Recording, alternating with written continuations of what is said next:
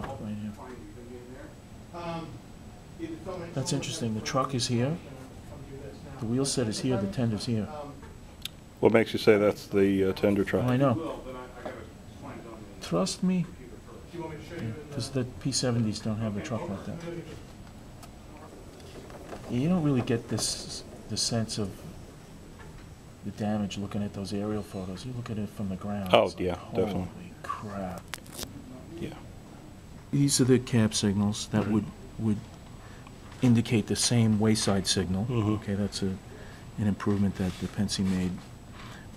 Here again, this is the reverse gear lever that you use as almost like a gear shift in a car to put the engine in forward reverse, and then it also, as you're running a steam locomotive,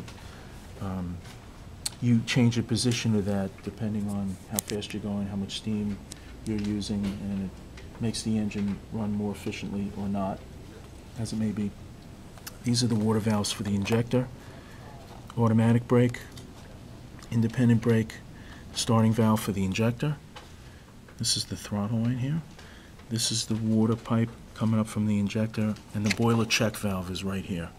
This is where the water goes into the boiler in the back of the firebox. And then the blower lever. The blower does what? That's what keeps the draft going in case you shut the throttle off, or to get draft on the fire, because the exhaust is what is giving you the draft in the firebox. Okay. So is that so? Dunn would have had to have shut that off or turned that on, Turn it on, as well as turning the stoker off. Right now the throttle's in. This is the reverse gear is in neutral. All right. These guys aren't moving anywhere. They're just in the cab. And this is the throttle. This is all the way pushed forward, and that indicates to me that there's no steam going into the cylinders. Right. I think. See, I can't remember where the cylinder cocks are, but I think that would be this one, or one of these two down here. That opens up in a steam chest on either side of the piston. You have drain valves. You don't want water to be compressed by the piston. A steam engine could blow the cylinder head right off of it. So these are actuated with steam pressure, and they open up when you open up the valve. It allows the condensate, the water, to come out of the cylinders. You would only do it when the engine's ice cold, basically, or colder than normal, operating temperature. You go like a vapor lock kind of thing, well, or not vapor lock, but if you hydraulic the piston, you can do a lot of damage to the steam chest and the rest of the engine. It's not a good thing. And then these are air brake valves, air brake gauges up in here. I don't see the main steam pressure gauges off to the left over here. This is a light to light up the air pressure gauges for the brake. This is the whistle cord over here.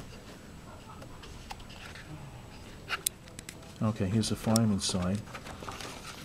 So this is where the coal enters the firebox down here. Here's the stoker assembly, standard stoker, right? The coal enters up through here, and then it gets sprayed out into the firebox.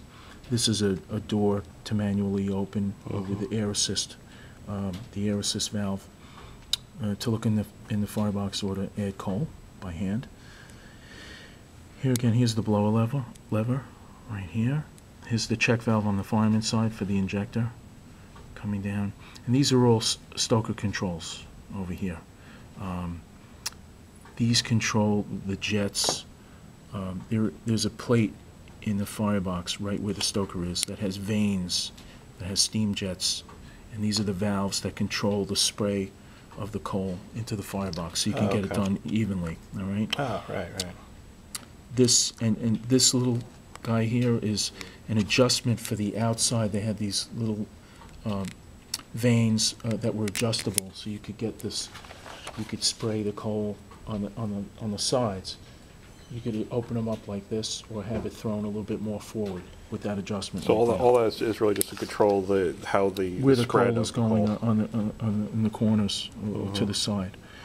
Here's your starting valve for the injector over here, okay, and then the water valves for the injector on the fireman's side. Now he's got cab signals too. Remember I told you his duty is to Yeah, call signals call and pay signals, right. attention, Right. look at obstructions on the track. He's got to do both. He's got to fire the engine and do that. This is That's out of the, fire engineer Engineman side. side, Yeah, yeah. this is the lever here is for the power reverse. The power reverse assembly is right here. That's what that handle that you saw with Right. the ratchet mechanism that I told you was the reverse gear. right, right. That's what is attached to this rod here, and that goes into what the mechanism in that box is a power reverse air cylinder that assists the engine man in moving the whole reverse gear back and forth Okay. and making those fine adjustments. Yeah. Neat. And here's the engineer. Mm-hmm. Interesting. Very interesting.